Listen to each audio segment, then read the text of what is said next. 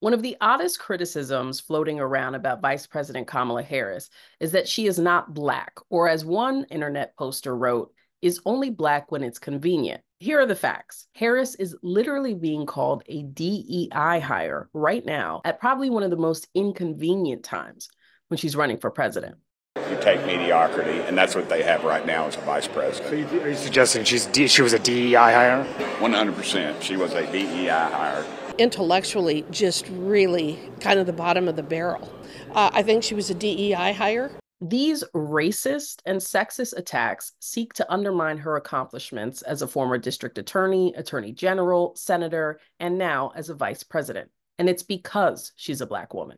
Vice President Kamala Harris is the product of a Jamaican father and Indian mother who grew up in Oakland, California. She comes from two different cultures and ethnicities. She looks like many Black women we've seen and celebrated in the culture before. In a segregated American past, Harris would not pass as white. History flashback, the same critique was lobbed at President Barack Obama. It happened in 2007 when he was running for president, and it came from some within the Black political establishment. These critics said that because Obama had a white American mother and a Kenyan father, that he wasn't Black or Black enough.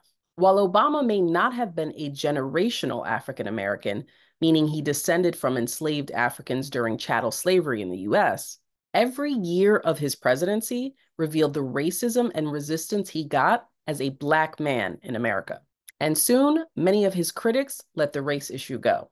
So let's put it on the record. Vice President Kamala Harris is an AKA who graduated from the historically Black Howard University. Along with being of South Asian descent, she identifies as a Black woman and hasn't shied away from that. This is her recent appearance at Essence Fest.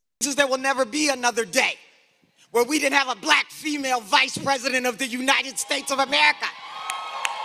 I grew up in a community where it was an extended family of people who told all of us as children, we are young, gifted, and Black.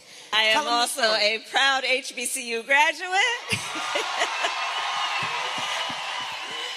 There are 3 months until Election Day, and while you'll see a lot of opinions floating around, everyone's entitled to them, facts do matter. This is Natasha S. Alford reporting for theGrio. Stick with us for the latest coverage of Election 2024.